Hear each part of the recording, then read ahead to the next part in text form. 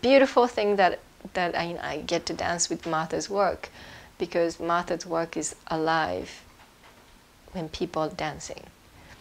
And even the piece is old, I don't think it's old, because the work itself is universal, then it should stand.